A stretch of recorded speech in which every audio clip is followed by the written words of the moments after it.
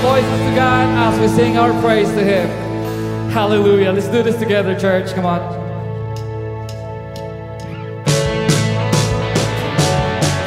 Yeah. So come ahead.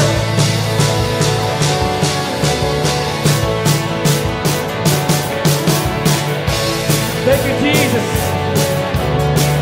Oh, so precious day. Yeah.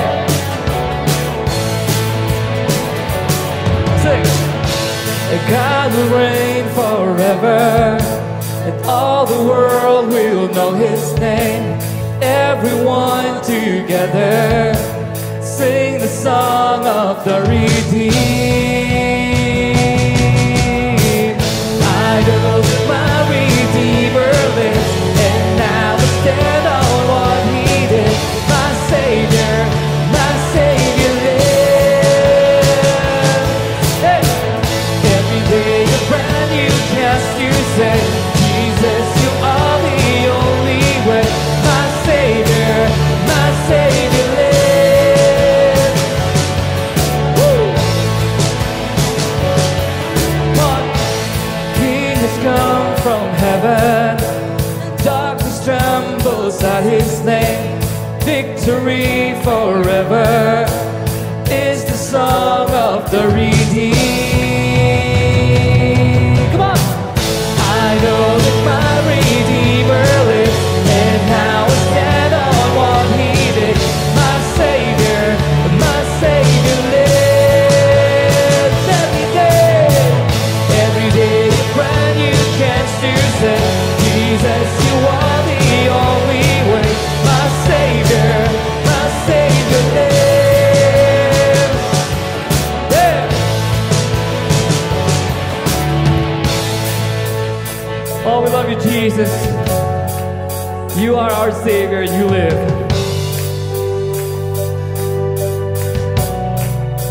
Come on, sing.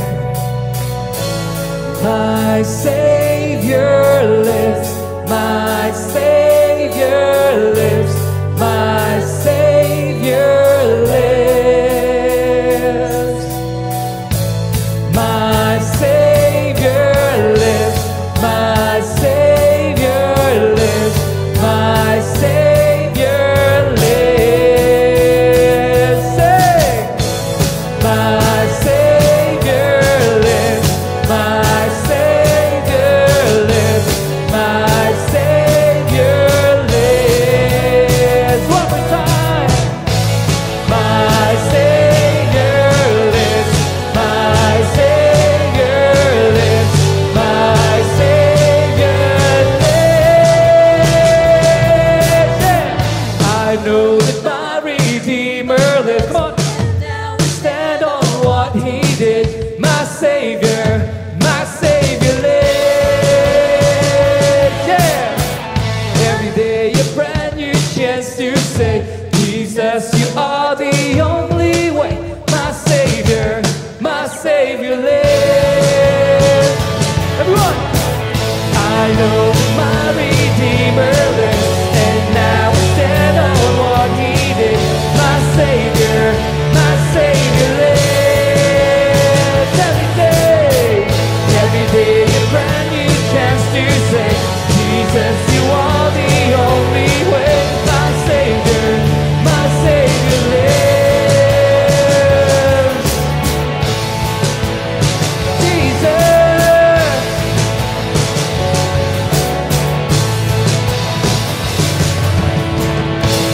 Hallelujah.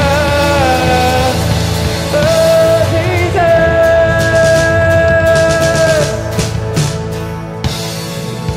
We give you praise. Come on, clap your hands, Gateway. Oh, life is all about perspective, and life is all about perception. We see praising Jesus as a privilege. There's no fear, just pure breakthrough and freedom to praise God. Come on, lift your voice, lift your clap offering to God. Let's do this together, Gateway. Amen. Father, receive our praise, receive our worship. We invite you in this place, God. We love you so much.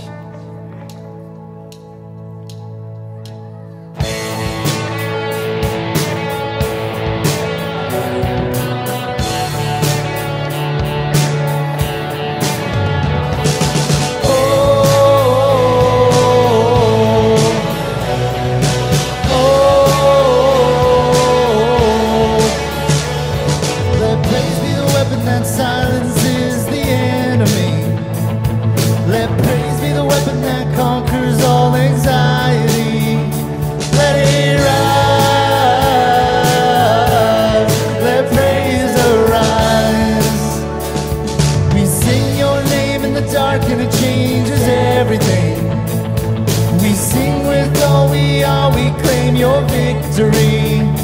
Let it rise, let praise arise, let it rise.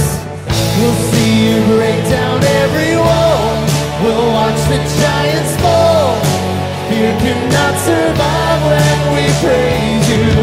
The God of breakthroughs on our side, forever lifting high. With all creation cry, God, we praise you. Oh, we praise you. Oh, this is what living looks like. This is what freedom feels like. This is what heaven sounds like. We praise you, we praise you. This is what living looks like. This is what freedom feels like. This is what heaven sounds like. We praise you, we praise you. This is what living looks like. This is what freedom feels like. This is what heaven sounds like. We praise you, we praise you. This is what living looks like. This is what freedom feels like. This is what heaven sounds like. We praise you, we praise. See you break down every wall. We'll watch the giants fall. Fear cannot survive when we praise you. The God of breakthroughs on our side, forever lifted high. With all creation cry, God, we praise you. We'll see you break down every wall. We'll watch the giants fall. Fear cannot survive when we praise you. The God of breakthroughs on our side, forever lifted high. With all creation cry, God, we praise you. Oh, we praise you. Oh, we praise you. Oh, we praise you. Oh, we praise you. You are worthy of our wildest praise. Whoa, there's no reason we're holding it back. Whoa,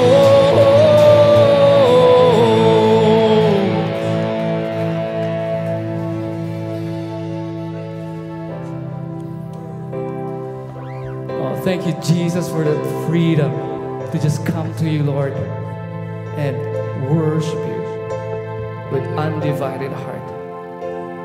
Oh, thank you, Jesus, and we trust you. Amen. blessed assurance, Jesus is mine. He's been my fourth man in the fire, time after time. Born of His Spirit, washed in His blood, and what He did for me on Calvary is more than enough. I trust in God, my Savior, the one who will never fail. He will never fail. Perfect submission, all is at rest. I know the author of tomorrow is ordering my steps. So this is my story, and this is my song, praising my risen King and Savior all day long. Oh, I trust in God, my Savior, the one who will never fail. never fail. I trust in God, my Savior, the one who will never fail. He will never fail.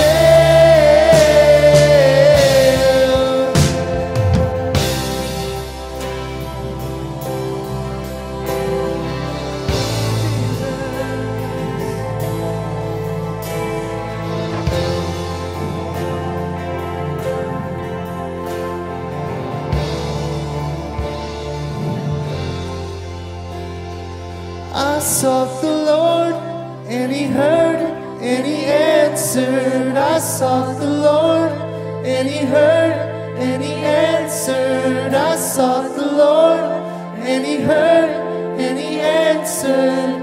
That's why I trust Him. That's why I trust Him. I sought the Lord, and He heard, and He answered. I sought the Lord, and He heard, and He answered. I sought the Lord, and He heard, and He answered. That's why I trust Him. That's why I trust Him. I sought the Lord, I sought the Lord, and He answered. I sought the Lord, and He heard, and He answered. I sought the Lord, and He answered. That's why I trust Him. That's why I trust Him. I sought the Lord, and He heard, and He answered. I sought the Lord, and He heard, and He answered. I sought the Lord, and He heard, and He answered. That's why I trust Him. That's why I trust in God, my Savior, the one who will never fail. He will never fail. I trust in God, my Savior, the one who will never fail. He will never fail. I sought the Lord, and He heard, and He answered. I sought the Lord, and He heard, and He answered. I sought the Lord, and He heard, and He answered. That's why I trust Him. That's why I trust Him. I sought the Lord, I sought the Lord, and He answered. I sought the Lord, and He heard, and He answered. I sought the Lord, and He answered. That's why I trust Him. That's why I trust in God, my Savior, the one who will never fail. He will never fail. I trust in God, my Savior, the one who will never fail. He will never fail.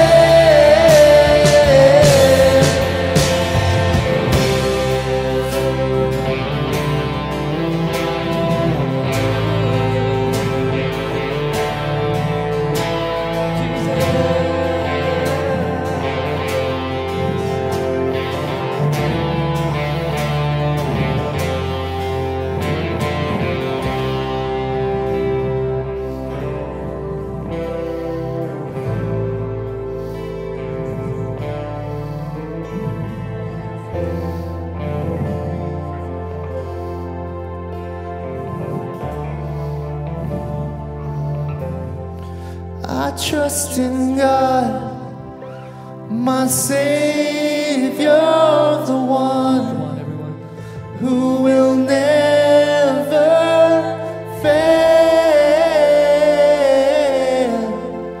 He will never fail. I trust in God, my Savior, the one who will never fail.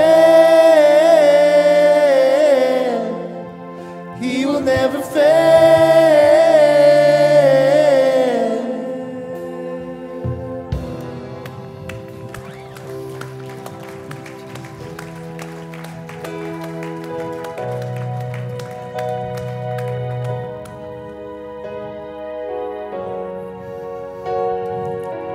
What a father, what a friend, what a savior he is. What a father, what a friend, what a savior he is. Hallelujah. We are not alone. God really loves us. God really loves us. Hallelujah. Oh, praise my soul. God really loves us. God really loves us. What a father, what a friend, what a savior he is. What a father, what a friend, what a savior he is. Oh, what a father, what a savior he is. Oh,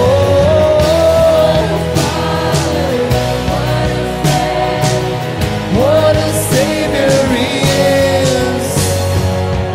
What a father, what a friend, what a savior he is. Hallelujah. We are not alone. God really loves us. God really loves us. Hallelujah. Oh, praise my soul. God really loves us. God really loves us. What a father, what a friend, what a savior he is. Oh,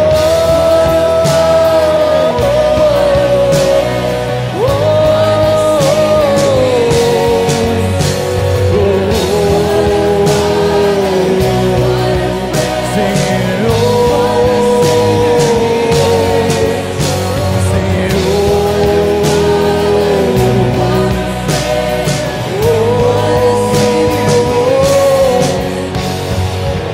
what a father, what a friend, what a savior he is. What a father, what a friend, what a savior he is. Oh, what a father, what a friend, what a savior he is. What a father, what a friend, what a savior he is.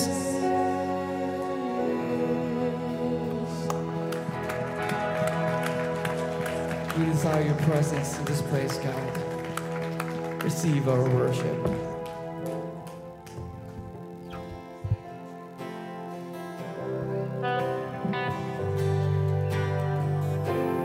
Oh, Jesus.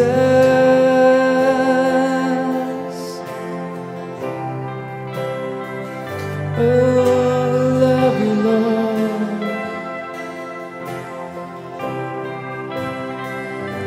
A thousand times I failed, still your mercy remains. And should I stumble again, still I'm caught in your grace everlasting. Your light will shine when all else fades. It's never ending.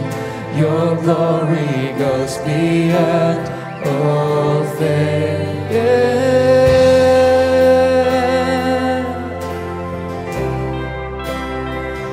My Jesus,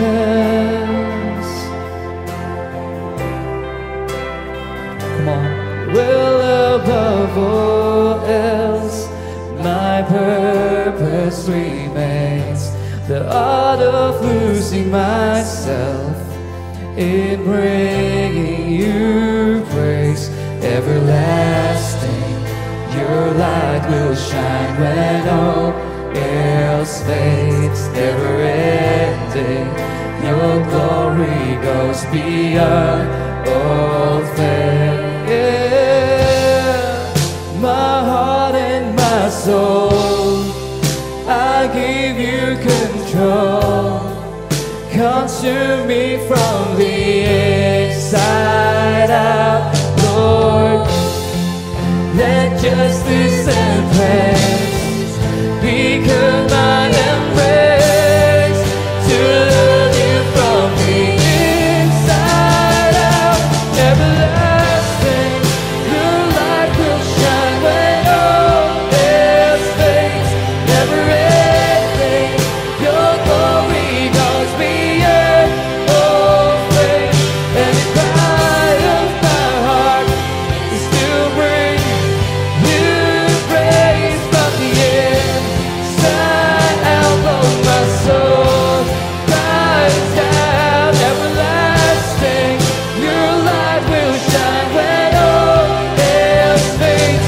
Never ending, your glory goes beyond all fame. And the cry of my heart is to bring you praise from the inside out. Lord, my soul cries out, Lord.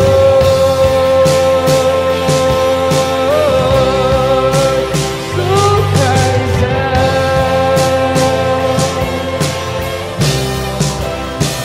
My Jesus.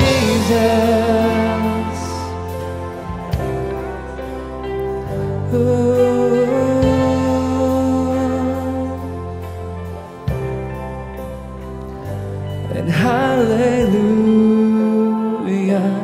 praise the one who set me free. Come on, hallelujah. Death has lost its grip on me. You have broken every chain. There's salvation in your name, Jesus Christ, my living hope. Come on, sing. Hallelujah, praise the one who set me free. Hallelujah, death has lost its grip on me. You have broken every chain. There's salvation in your name, Jesus Christ, my living hope. Everyone, hallelujah, praise the one who set me free. Hallelujah, death has lost its grip on me. You have broken every chain. There's salvation in your name, Jesus Christ, my living hope. Jesus Christ, my living hope. Oh, Jesus Christ, my living hope. Let there be a shout of victory, a shout of praise, a shout of thanksgiving. Glory, glory to Jesus. Oh, thank you, Jesus. Amen. Wow, that was beautiful. We are blessed. Amen, Gateway. Woo! Thank you, Jesus. Another worship encounter with you. We are so blessed. We are so blessed. It's time for us to bless our neighbors, greet them with your beautiful smile, have a moment, take a few steps, and after that, turn your eyes on the screen for the announcements. God bless you, Gateway. Thank you so much. Good morning, Gateway. Happy Sunday. Welcome to church. As usual, it is a great day to be in God's house, and we are so happy that each and every one of you are here with us today. If you're a guest with us, we want to extend a special Gateway welcome to you. We are so glad that you chose to come and spend your Sunday at Gateway, and we are honored that you are here with us. And if this is your first time and you don't have a church home, we want to invite you to come back and join us again for another Sunday. Give us another chance and make yourself here at home at Gateway. If you are a guest with us today, we want to acknowledge you by giving you a guest gift bag at the end of today's service. So if you're that first-time guest, at the end of the service, you can head to a table at the southwest corner of the auditorium where you will find a friendly Gateway volunteer ready to give you a guest gift bag if you just let them know it's your first time here today. Also at that table, we have Bibles. So if you are in church today and you don't have a Bible of your very own, we want to make sure you have one in your hands before you leave church. At the end of the service, head to that table at the southwest corner of the auditorium and request a Bible from our friendly Gateway volunteer. Make sure you're staying up to date with life here at Gateway by following us on social media. You can find us on Instagram at gateway.regina and on Facebook and YouTube at Gateway Church Regina. We have a group of our very first graduates from our Gateway Discipleship Program that happens on Tuesday nights right here at the church, finishing this 12-week course this Tuesday. So congratulations to everyone that participated in this course and finished our Getting a Grip on the Basics Discipleship course. So just a reminder, that course is now finished for this season, but will be resuming again soon. So if you want to get in on this class next time, stay tuned for the dates and details right here. This coming Friday, April 12th at 7 p.m. is our next water baptism celebration. We are so excited to be celebrating with everyone taking this next step in their walk with the Lord and being baptized. So Gateway, we want to encourage you to come on out Friday at 7 and celebrate with those taking this step. Be here to cheer them on. We'll see you here Friday at 7. May is going to be a busy month at Gateway. It's Mother's Day. We have a few special events and special guests coming, so make sure you're staying tuned to our online church calendar at gatewayonline.ca/what's happening for everything you need to know going on here at the church. Of course, we'll be keeping you updated right here with our weekly announcements for everything you need to know about those special events coming up in May. Come Together is also right around the corner. That is a special event happening here in Regina the weekend of June 7th to 8th. Now this is a stadium event happening at Mosaic Stadium. Churches from all across Regina are coming together to lift the name of Jesus high. This is a worship event happening on Friday night and Saturday night, and we are coming together to bring people to know Jesus. So this is really an outreach event. Gateway, we want to be encouraging you to invite friends and family to come with you to come together. So today, following the service at the info desk, you can pick up some invitation cards. Now there's two different types of invitation cards. One invitation is for those who are in your circle of influence that are already Christians. And then there's a second invitation for those that you may know that are not Christians. So grab a few of both invitations, pray over them, and use them to invite people to come together. We want this event to be life-changing and for people to come to know Jesus. So let's be inviting people to come together. Also, this is a big event, and as you can imagine, it takes many volunteers, and the churches of Regina are providing those volunteers. So Gateway, we know you're great volunteers, and we want to encourage you to head to cometogether.day to sign up to be a volunteer at that event happening on June 7th and 8th. And also at cometogether.day is where you can register to get your free tickets for the event. So we'll see you at Come Together on June 7th and 8th. Thank you, Gateway, for your continued giving into God's house, your obedience to God's word, and bringing your tithe into the local church. By your faithful giving, we are able to keep our doors open, keep church moving forward, being the hands and feet of Jesus locally and abroad with our missions partners. So there's 3 ways you can give today. The first is by giving in person. You can drop your giving in one of the giving boxes at the end of today's service. The second way to give is by giving online. Head to gatewayonline.ca/give, where you can give by card or PayPal. And the third way to give is text to give. Simply text the word give to the number that's on the screen right now and follow the prompts. That's all I got for you, Gateway. So have a great week. We look forward to seeing you right back here next Sunday. Now, today we have a special guest with us in our service, Dr. Niyi. So Pastor Brian is going to come and introduce him. After Pastor Brian introduces him, please, Gateway, give him a great big Gateway welcome and make him feel so at home with us today. All right, good morning, Gateway. It's a great day to be in church. Come on, that was weak. I said it's a great day to be in the house of God. Just turn to somebody right now and say, success begins on Sunday. You know it's true. Wow, you are well positioned this morning, and the fact is, we're not only glad that each one of you is able to be here, but we are so honored this morning to have Dr. Niyi here, and I'm not going to give him the proper introduction. I'm going to ask Wally Adebogan to come and do that, because these two men have been friends since boyhood, and what a special thing for Wally to have his dear friend in the house this morning. And so, Wally, come on ahead and introduce Doctor. All right, thank you, Pastor Brian. Let's give Jesus a big hand of praise. Yeah. How are you all doing this morning? Doing good? The weather is nice today. Yeah, finally we had to throw away those jackets, right? And we had to order this special weather for him, because it's from Australia. Right? So thank you, Pastor Brian. First of all, let's celebrate Pastor Brian, Pastor Bob. Thank you for having us today. Really appreciate you.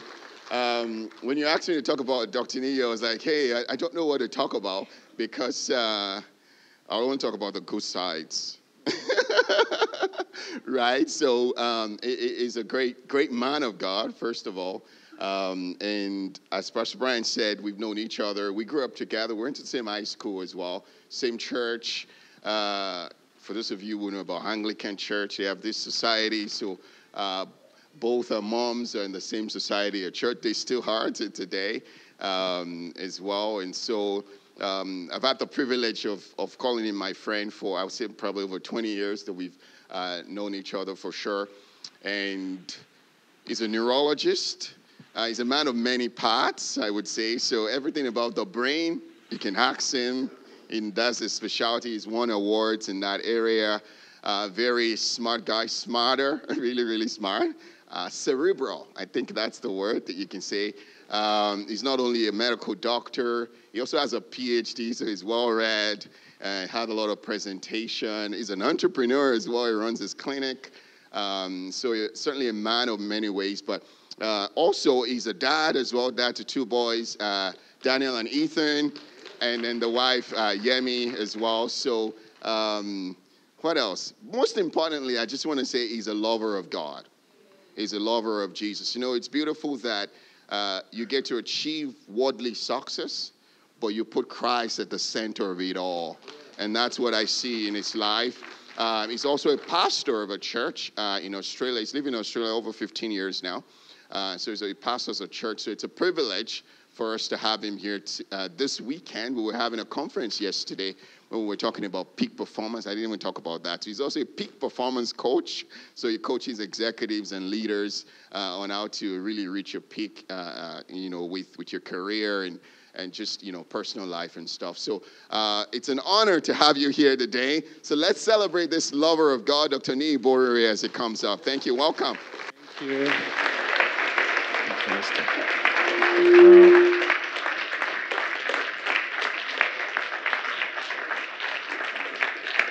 Wow. What a welcome. Thank you. You can be seated.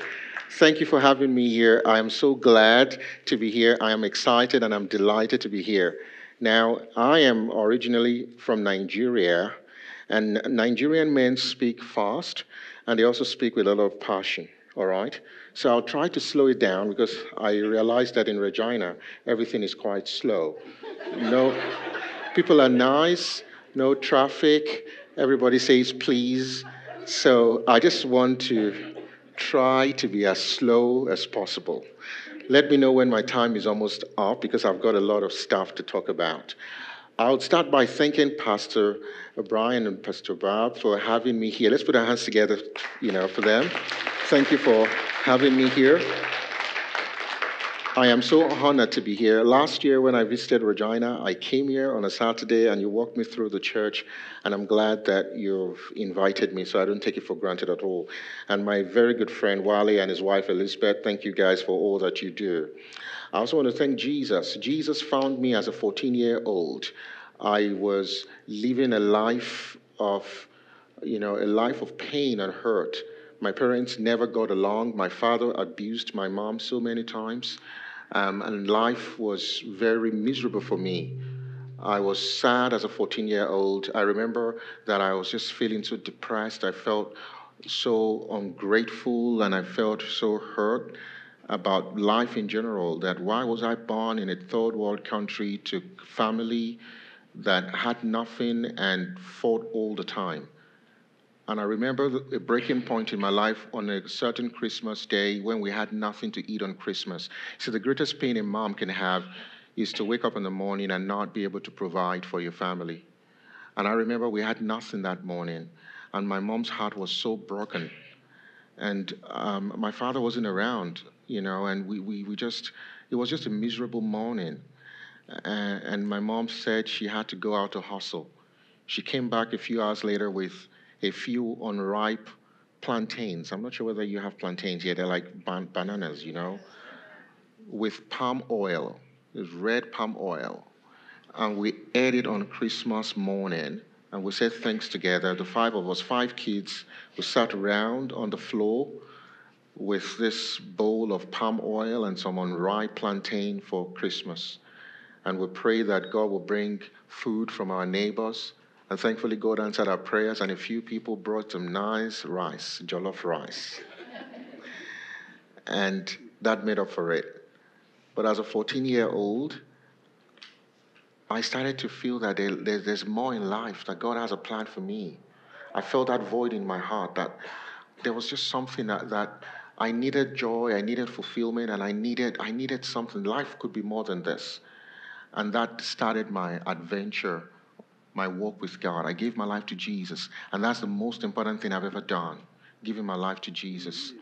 And once I made that pact with God and I surrendered my heart to Him, I started to understand the reason why I was born into that family.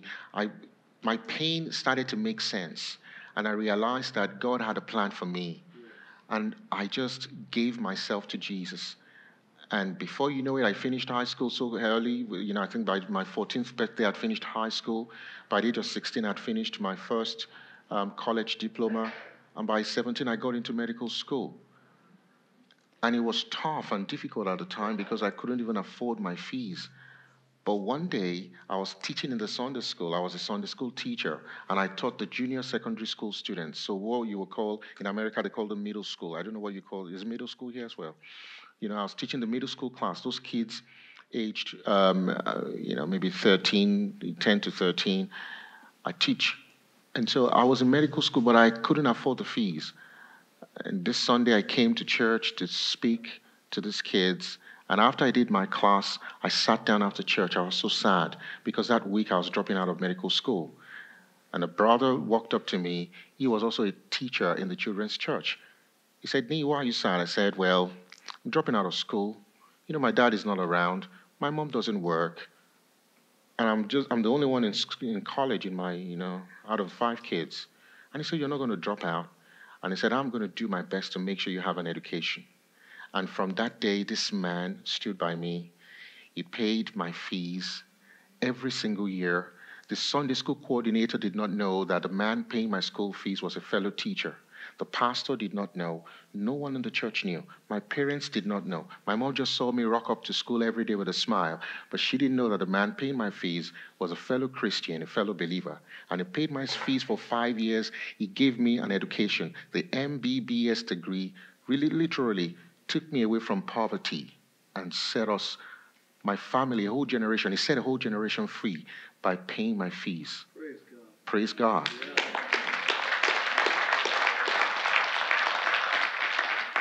And one day when I became an intern, I was watching the BBC And I saw a documentary about Australia, that Australia needed doctors. And of course, they showed the most beautiful parts of Australia. They showed some, international doctors, Indians and Pakistani and Chinese doctors with big yachts and big houses. I was like, yeah, that is me. And within a few months, I took the leap of faith. I knew God wanted me to go. I never heard about Australia before, man, until I watched the BBC. It was a 1-hour documentary because they needed doctors so bad. Packed up my bags, and I knew Nigeria needed doctors, but man, God, I knew I needed to get out of that place. I packed my bags, and I went on a 3 months with a 3-month tourist visa and 500 Australian dollars, and that was it. 15 years later, I'm here. Glory to Jesus.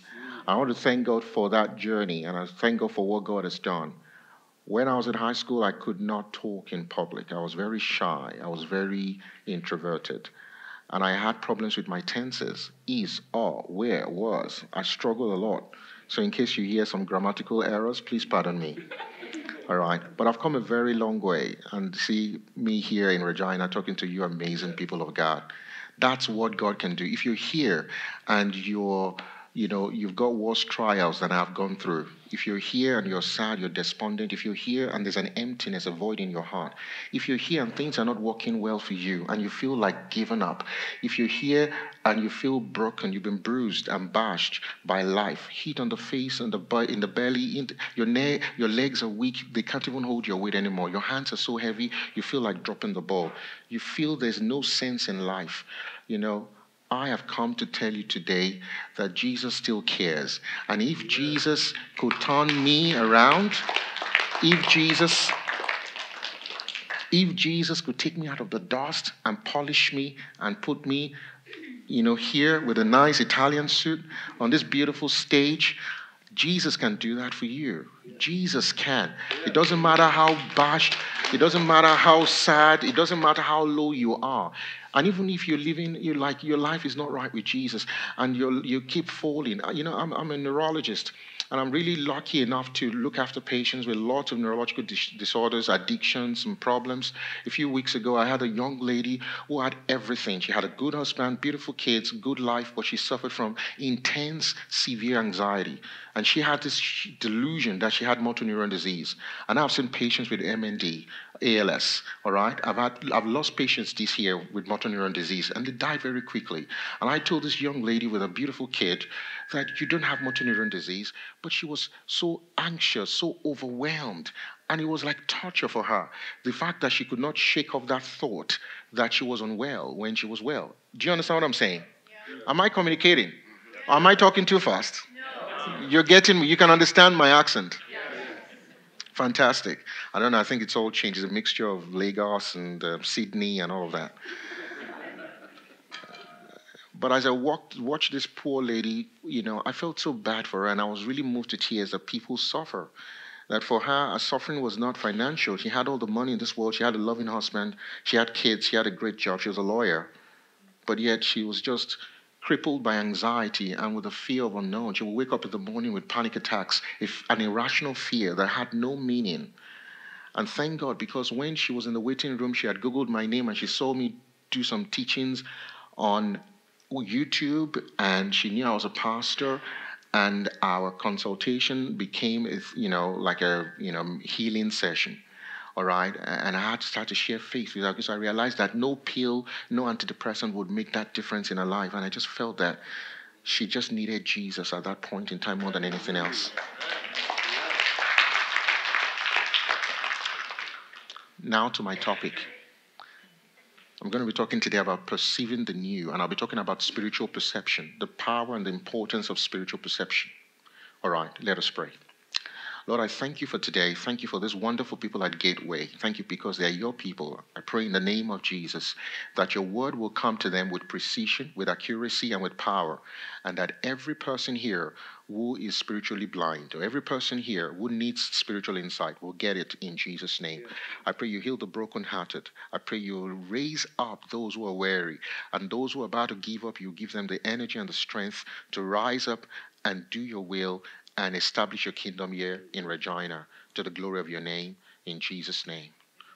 Praise God. Did you like my introduction? Fantastic. Now let's get into perceiving the new, okay? I'll read a scripture, Isaiah chapter 43, verse 19. Isaiah, I've got 20 minutes, so I'll be very fast with this. Isaiah chapter 43, verse 19. It says, "Behold, I am doing a new thing. Now it springs forth. Do you not perceive and not know it, and know it? And will you not give heed to it? I would make a way in the wilderness and rivers in the desert." Praise God. I want you to know today, the word I've come to tell all of you is that God is doing something new. All right? God is doing something new. God is doing something new. The biggest challenge or the biggest issue is not about God doing something. It's about you perceiving what God is doing. And that's why it says here, behold, I'm doing a new thing. Now it springs forth. Do you not perceive it? It is very possible for you to be right in the middle or in the center of the move of God and not know it. Do you understand what I'm saying? It is possible for God to move all around you. It is possible for God to be moving all around you, and you might not even recognize that move of God. You might not even know what God is doing. But God is saying, I am doing a new thing. I am working it out in your life, in your marriage, and I'm building you up, and you may not know it. One day I went to God and I said, God, I'm a doctor. That's what I love doing. You know, for me, medicine is not an occupation. Being a doctor is not an occupation. It is a calling. I love my job. There's nothing better in this world than to be paid to do what you love. I love being a doctor. All right, I look forward to, if I'm already having withdrawal symptoms for not being in clinic this last few days. I'm very honest. I just love looking after patients. But I'm also a pastor. And the hardest thing I've ever done is to pastor people, to resolve conflicts. The other day I was on call on a Friday, and on a Saturday I went for a ward round in the stroke unit. After seeing all of the patients on a Saturday, a sister called me. She was having an issue with her husband, so I had to go resolve the problem. I went there, and they were arguing, and they would not stop, all right? And after 3.5 hours of trying to resolve the conflict, all right, and they didn't even offer me a cup of water. I was hungry and I wasn't fasting. My tummy was rumbling. I became lightheaded. Listen, I'm still a human being. If you cut through if you cut through the pastor's veins, it's not anointing that will flow. It's blood, red blood cells. We're humans. I was hungry. I was tired. I was sleep deprived. And here was this couple. They were just, talking about history and what had happened in the past, and 5 years and 10 years and 20 years of drama. I was like, man, you guys just joined our church. Is this what pastoring is about? And I was getting frustrated. So I just left them to ramble on. And when I got frustrated and tired, I said, guys, let us pray. So I said, Lord God, I commit your children into your hands. They're not happy. Just help them get over this. Because I was just over it. The next day, I came to church and I saw both of them working together, and they sat right there and they were dressed in similar clothing. And I was like, whoa. And while I got out to preach, I realized that there was some romantic vibes between the two of them. They were being romantic to each other and all that, and I was angry. I'm telling you the truth, I was on the pulpit, and I was just looking at them. They were giggling, and they were like, and I was angry. I said, 3.5 hours I spent in your house. You didn't give me a cup of water. You didn't even see me off. I stood up, they sat on the lounge, and I left their house. They didn't even open the door. I'm your pastor. I just felt, used. And God reminded me, God said, but you prayed. So it was God, okay. So I went back to God and I said, I'm not pastoring people anymore. It's so hard to deal with people, all right? It's so hard. And God said, look at yourself. You've grown. You're now a better listener. You're now more patient, more tolerant. I never knew what it meant to handle disappointment until I became a pastor. People disappoint you. You invest, you mentor people, and they walk away. And sometimes they do things that hurt you. And you still have to smile to them. The guitarist or the pianist comes very late, or they don't show up for a meeting with a flimsy excuse. If you did that in my practice, I'll give you a query and sack you. But you do that in church, I say, oh, my sister, oh, my brother, well, God loves you. God loves you. because I can't get rid of you. And I didn't realize how hard it was to do that. Oh, the other day, my wife and I had a big argument. And pastors and their wives have arguments. And we had to drive to church. And on our way to church, we were not talking in the car. But once we got to the driveway and we saw our people, oh, hello, how are you? And on a particular day, my wife was teaching Bible study in church, and it was the role of the father in the church. On the day we had an argument. So she didn't look at my face. She looked away from me and said, fathers, you have to be there for your wives. Husbands. And in my heart, I was like, wow, this is good. So right there, I opened up my phone, and I was looking at the church roster. When am I preaching next time? Trying to look for a topic about the role of mothers and wives. You know, after church, we got to the driveway of our home. Our kids got into the house, and we spent 4 hours in the car. And I realized that I was just so busy. I'd been ignoring my wife, and for months, she had not been happy. Because I was just busy, and I had not had time for her. And she was just so frustrated with me, and I realized that, man, there's something more important than church, my family.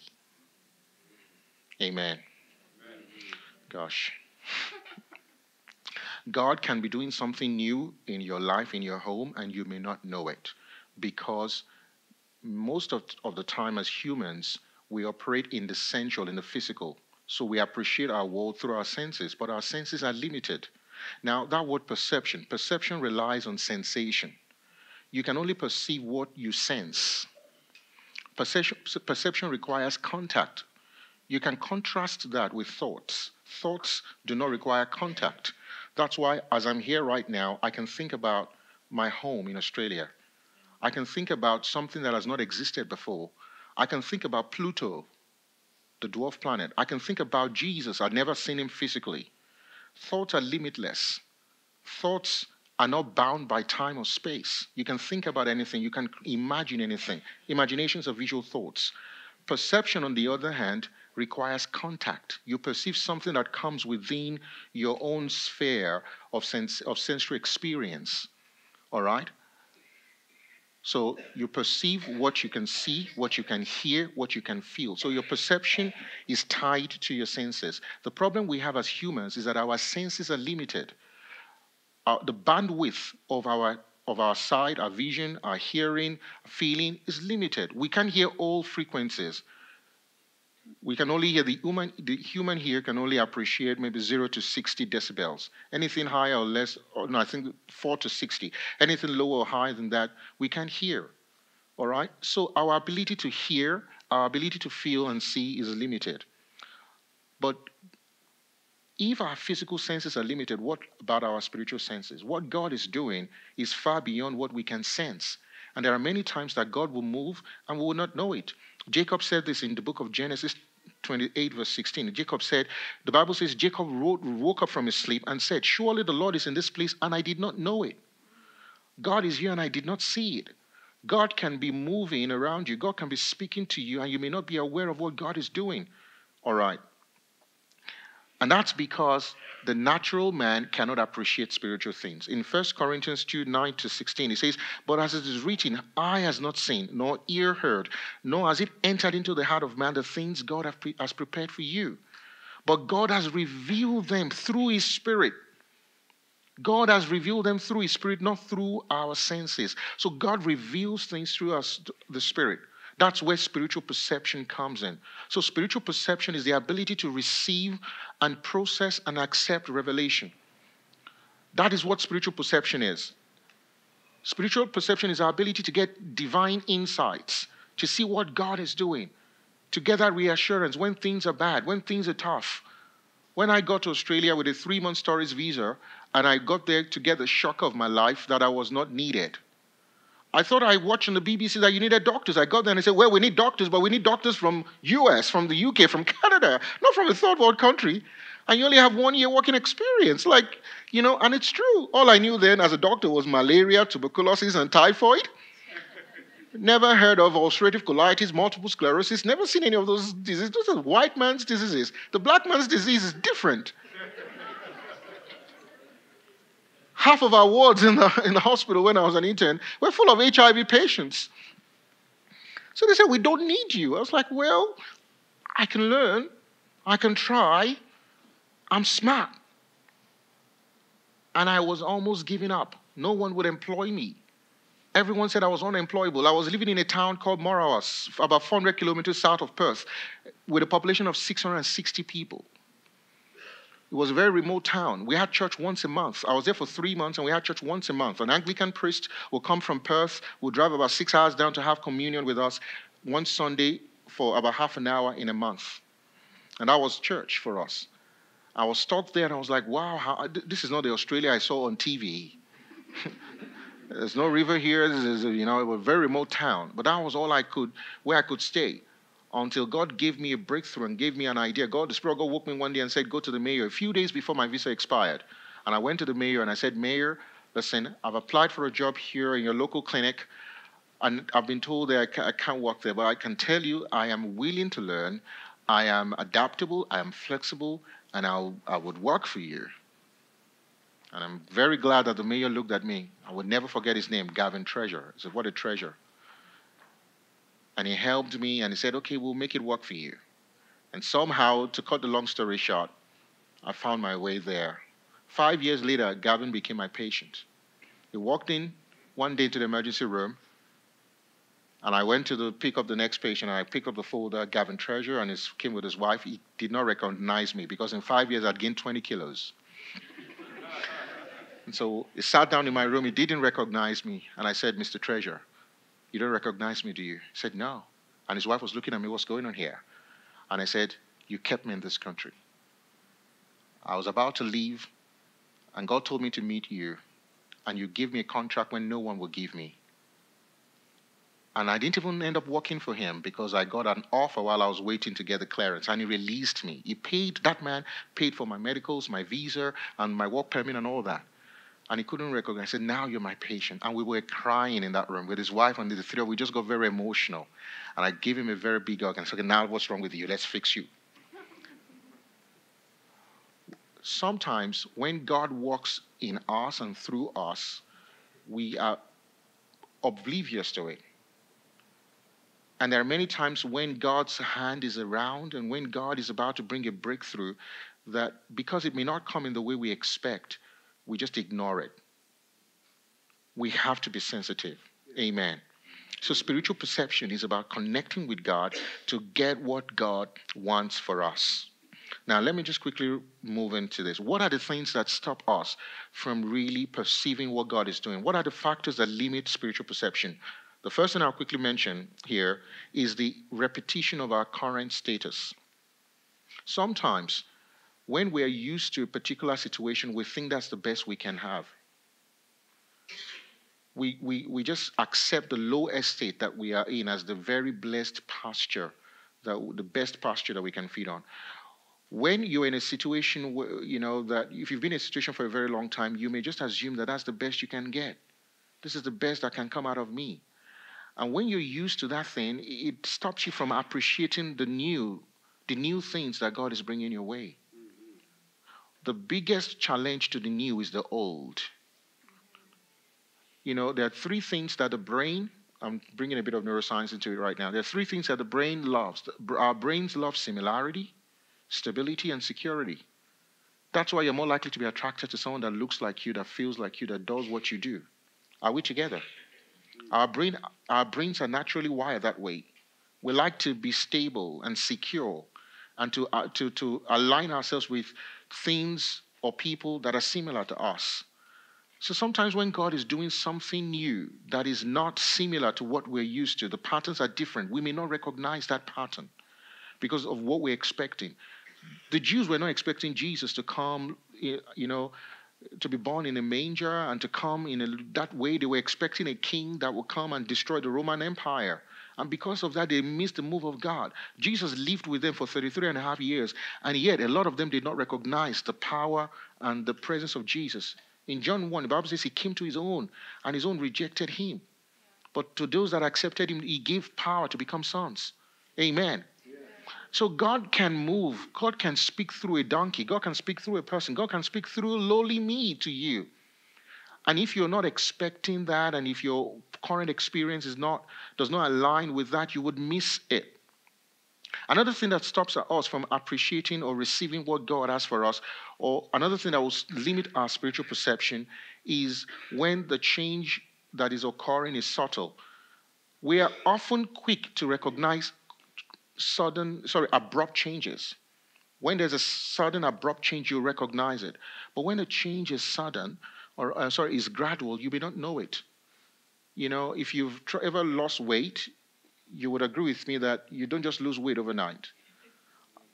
One day I got very motivated when my GP told me I'm overweight, and I'm still overweight. So I went to the gym for the first time, and I thought I'll lose weight. After the first week, I gained weight. Praise God. It's just truth. So perception is harder. Spiritual perception is harder when change is slow and subtle. When you're in that waiting period and you're trusting God for something, you're waiting God for a job, or you're waiting for, on God for a partner or for a child, or whatever it is that you're waiting on God for, it might appear to you at that time that God is slow and things are not moving, but God may be working in you, doing something that you may not even know what God is doing in you. God told a man to push a rock up to a mountain, and he pushed and pushed very hard. When he couldn't do it anymore, he gave up, and God actually used his own finger to roll up the rock up the mountain, and just with a flick. So the man became unhappy. God, why did you do that? You told me to push this mountain. Why couldn't you have, flicked it off yourself? So God brought him a mirror, and God said, look at your chest. Look at your muscles. Look at how built you are. Sometimes I bring obstacles and challenges in your life to build you, to develop you, to grow you, to increase your capacity, to teach you patience, to teach you tolerance. And you may not know that. So you may be in a situation right now, you're like, why is my husband so grumpy and hard to communicate with? Why is it that we just have these issues? Why do I have this teenage son that I cannot communicate with? Why is my boss so hard on me? Why is our business struggling? I remember when we started pastoring, we had, in the first 3 months or so, we had like 5 or 6 people in church. So one day, I printed 2,000 invitation cards, gave it to all the different houses in Liverpool, not Liverpool, the real Liverpool in London, Liverpool in, almost every British city is replicated in Australia. So we have Liverpool, we have Newcastle, we have everything. So I live in Liverpool in Sydney, it's a suburb. And we distributed 2,000 invitation cards. I got my special suit, all right? Came to church that day, and we had prayed and fasted. It took me 4 hours to prepare my sermon on the Saturday. So the Sunday, I was really expecting God to do great things, and I was expecting lots of people in the congregation. Guess what? No one showed up. There were 7 of us, my wife, myself, and our 2 kids, and 3 other people. And while I sat down there, God told me, come on, son, go and preach to this few as if you're preaching to 1,000. It's not easy, man. It's not easy if you're expecting a lot of people and only 7 people, and the same 7 people. So I got up there. I was like, praise God. My wife thought, what was going on here? Because, what are you, But she didn't hear what I heard, all right? She was there battling with our 2-year-old. Our son was 2-year-old. He's now 8. He was 2 at the time. So she was just battling with this 2-year-old who was disrupting the service. And I was like, praise the Lord Jesus. So I tried the TDJX thing on them. Amen. We didn't have a keyboardist at the time, all right? So I was just freestyling the whole thing. And I was preaching with so much energy and all that. Say, amen. And we finished praying. Of course, those days we were hiring a room, so we had to pack with my suit. I had to pick up all the speakers and put them in, because the whole church was in my garage. So all the stuff, we had to pack everything into the garage. I'm like, oh my God, church. And then on Monday morning, I carried my briefcase with another suit, went to my office. We had just started our medical practice. It's a specialist medical practice. It was our 2nd month. All right, so I got there. And I sat down and I told my secretary, how many patients today? 3 patients, good. At least we'll take some money home, all right? And I sat down there, 1 hour, no patient. I went back out there, she was on Facebook. I was like, come on, what's going on? Where are the patients? Please, can you chase them up? Can you call them? That day, not a single patient turned up. And so at the end of the day, I took my briefcase, my shoulder was dropped down, and I walked to my car. I was like, gosh, why am I going through this? Sunday service was and then Monday morning, nothing. And I don't earn a salary. If I don't see sick patients, I don't earn. So I need people to be sick. It's just a fact of life. You've got to be sick for me to get paid. So I got home and I was like, God, what is going on now? I was so frustrated and I was almost giving up. But God gave me a word. Hang in there. Keep swinging. People in my church hear that a lot. Keep swinging. Keep swinging. It may be tough. It may be hard. Keep swinging. And that word kept me. Are we together? Now we have 3 locations. We have 3 practices in 3 different locations. We've got over 5,000 or 6,000 patients. We have over 7 staff, different doctors and, and all that, technicians and all that in our practice. And our church has grown. We bought our own property and we're doing quite well. Praise God. Put your hands together for Jesus.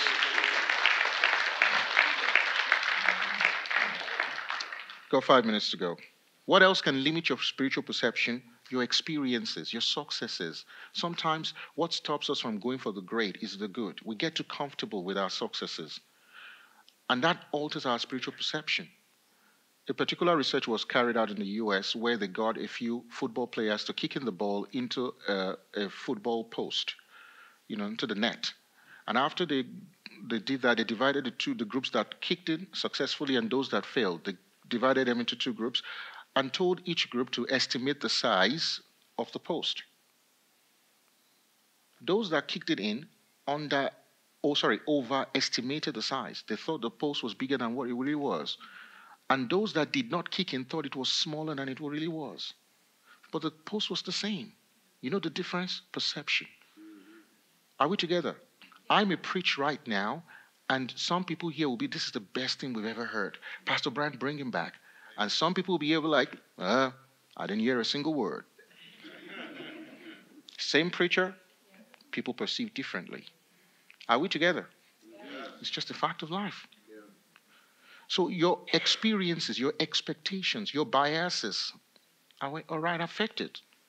And we're like that. Sometimes, you know how many times people have walked into my office? All right, I'm only one of 2 black neurologists in all of Australia and New Zealand.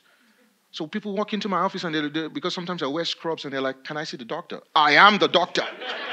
I own this place. You're here to see me. And of course, my name, Borire, people would sometimes pronounce it Borire, so they think it's a French name. And they're looking for, most neurologists are like middle-aged, white-haired Caucasian men. So when you see a young black dude, handsome, nice, with glasses, and you're like, what's going on here? Is this?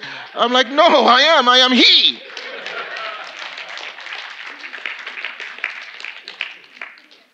So connect with me. Tell me your story. Let me fix your migraine. Tell me. There's no other person. I'm not a clerk or a physician assistant. I'm the person. So sometimes our experiences and what we expect and the image that we've created in our minds can do that. And that doesn't make us bad. That doesn't mean that, and I say this a lot, that sometimes, people, the fact that we are naturally wired to follow our past experiences doesn't make us bad people. That person wasn't racist, so I'm not talking about, racism. The other day I was on my way to Switzerland on my way to London from Geneva. So I was in the lounge, the business class lounge, and queuing for a cup of coffee at about 5 or 6 a.m. And a young girl was there trying to operate the coffee machine. She couldn't do that successfully, so she wanted someone to assist her. And I was like 4th on the queue. She left the machine, looked around, and saw some men. About 2 men were in front of me. She didn't approach them. She came to me. She's like 7 or 8 year old, this girl. Came to me and in French was asking me to help operate the machine. And I was like, I can't operate the machine. And of course, I didn't understand why she came looking for me. All right. And of course, our parents stood up and they spoke English and they came and they were like, oh, no. It was much later I realized that all the assistants and attendants in the lounge were black people. So for the few hours they had been there waiting for their flight, she had just mixed it up and thought I was an attendant. All right. She's not got any racist bone in her. She's an innocent little kid who's just judged me based on my appearance. Do you understand what I'm saying? Yeah. It's just nature. So it's not racist for you to comment that your society is changing and you have more migrants and things are changing and you have more multi-ethnic society. It's not. It's just the realization. Are we together? But we must be open to understand that, people who don't look like us or talk like us can bring a lot of value into our lives too. and they can be a blessing to us. Are we together? Am I making you uncomfortable? Well, I'm here. Finally, as I bring this to a close, I'll finish up with the story of Abraham in Genesis chapter 17. In Genesis chapter 17, God appeared to Abraham when he was 99 years of age, and God told him that God made a covenant with him. God said, walk before me and be perfect. Sorry, I need water. God said, walk before me and be perfect. And when God said that, God changed his name from Abram to Abraham, and God appeared to him in a vision in chapter 17, and that was it. Abraham got that revelation, he had that vision, and God said, walk before me, be perfect. I made a covenant with him, and that was it. Guess what? In chapter 18 of Genesis, this was a man who was 99 years of age. The Bible says in verse 1 again, that God appeared to him. But this time, did God appear to him in a vision? No. The Bible says that Abraham sat in front of the tent of his house in Mamre, and in verse 2, he saw 3 men. The same God that appeared to him in chapter 17 in a vision appeared to him in chapter 18 in the form of 3 men. And the Bible says that Abraham ran. He recognized God. Let me tell you the power of spiritual perception. The same man who saw God in a vision recognized God in 3 men, physical men. He ran out at the age of 99, prostrated, greeted them, brought them to his tent, got his wife to make nice bread and dress some nice meal. And the Bible says he waited on them. He stood there and waited as they were eating. And as he waited on them, standing there, observing these 3 men, and I reckon they probably will be younger men than him physically. He waited on them. The man said, Abraham, this time next year, you will have a son. God could have appeared to you in a vision before, but now he may appear to you in a different way. Are we together? But he's still God. If Abraham had not stood up, entertained those people, he probably would have missed that confirmation of what God wanted to do. Do you understand what I'm saying? But Abraham was flexible enough. He was mature in his understanding that God can work in different ways. As the heavens are above the earth, his thoughts are above our own thoughts. And when we are flexible enough and we allow the Spirit of God to lead us, and we are sensitive to what he's doing, we will be able to benefit from what he has in store for us.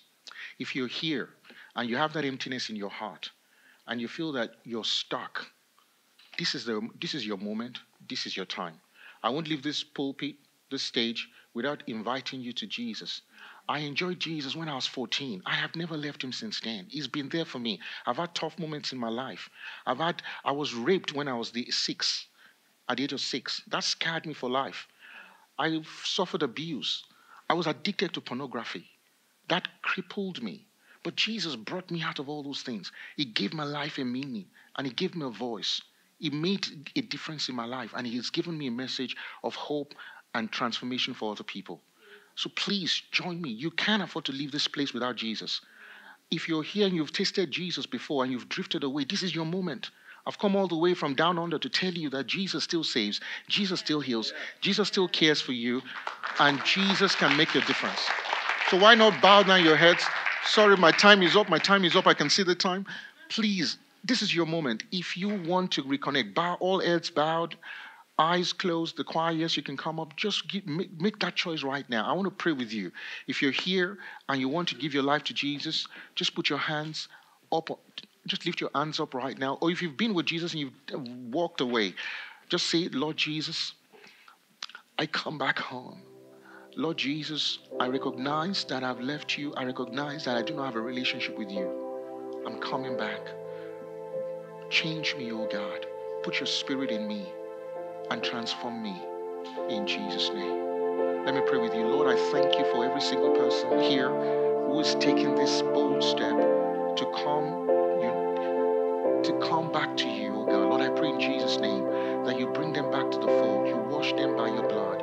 You write their names in the book of life, and you give them hope for the future, the great hope of eternal life with you in Jesus' name. And for everyone else here, I pray in the name of Jesus that you renew our spiritual perception. You open our eyes so that we will see and will perceive your move, oh God. We will not rely on our past experience. We will trust you in Jesus' name. Thank you, Heavenly Father. In Jesus' name we pray. God bless you. Thanks for having me.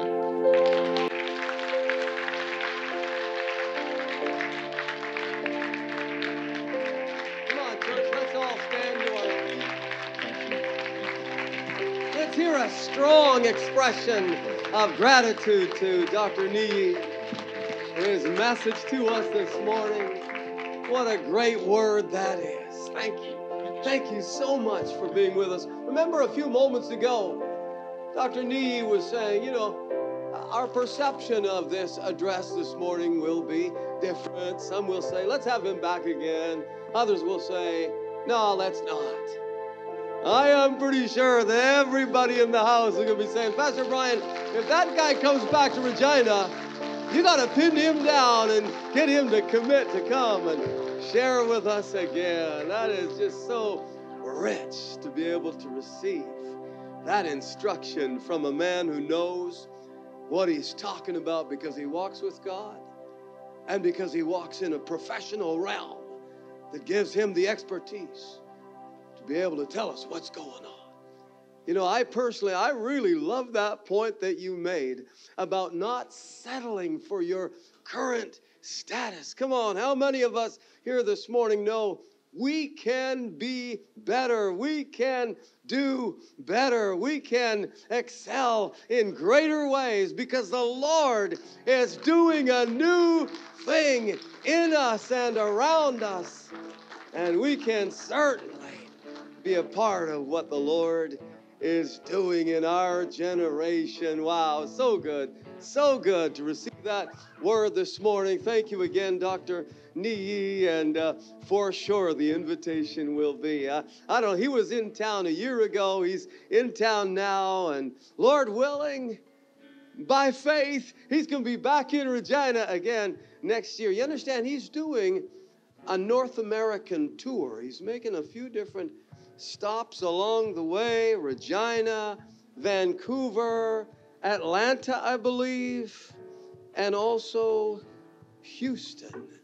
Yeah, so this is first stop along the way, and so we welcome you. We so thank you for being with us this morning. And folks, as you go from church today, we're going to wrap it up with one more song in just a moment. But listen, as you go from church today, if you prayed that prayer a few moments ago to say, yes, please, Jesus, I need you in my life. Listen, there's a couple of things I could suggest. One is get yourself to the southwest corner of the auditorium when the service is over, because there'll be somebody there that's got some great literature that they want to put in your hands. The other option is, hey, when the service is over, this altar is open. Our prayer partners will be on hand. And if you would really like some one-on-one personal prayer, just make your way up to the altar when this song is over, and there'll be somebody here that would be so happy to pray with you. By the way, Doctor, do you have a book table out in the lobby? We got a book table going? Awesome. Listen, if you would like to take advantage of this opportunity to purchase some of the materials, some of the different books that Dr. Niyi has written, that'll be available at the book table out in the lobby. And I just highly recommend you do that. And so, Gateway, thank you so much for being here this morning. Oh, the blessing of God be rich and rewarding upon every household represented here today. As we go from church, the Holy Spirit lead you and give you an amazing week as you reach out to others in Jesus' name. All right, here we go. Thank you for joining our online service today. We pray that you were so encouraged by the worship and the message. And hey, if you've been blessed by the worship and the messages here at Gateway, we'd love if you partner with us. You can head to gatewayonline.ca/give to do so. And if you're in the Regina area, we would love to have you join us in person for one of our services very soon. There's a chair here waiting for you. But if you're not able to make it in person in Regina, we'll see you right back here next Sunday for another Church Online.